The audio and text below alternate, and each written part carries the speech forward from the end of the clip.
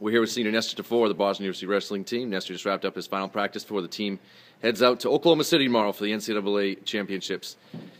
Nestor, you've conference champion once again. You're heading out for the second time. What are some of the things you learned last year that you have and you'll take with you this time around? Last year I realized how close I was, I believe, but I think this year I have different belief going out there and different confidence going into the tournament. And I'm just confident that I put the training in and ready to win the national title.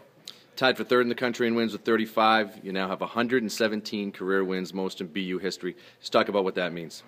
It's awesome, especially with the 50-year legacy that this program has. Coming into the last tournament, this is the accolade I've been looking for, the BU's first national champ. So it's a lot of excitement knowing that I'm all-time winning leader, but at the same time, that's not what I came here for, just to win national championship. So that's my focus right now. Along those lines, you're in position to become the first All-American in about 20 years and 6th seed in the 157-pound bracket. Talk about some of the competition that that you've seen this year and haven't seen. I faced some of the top guys in the country, and we've seen some of the guys wrestle at some of the bigger tournaments. So I'm ready for anyone that steps across me from me. And again, I know I've been preparing for myself and focusing on my game style. Scoring a lot of points and just on my offense, and that's what I'm focused on right now.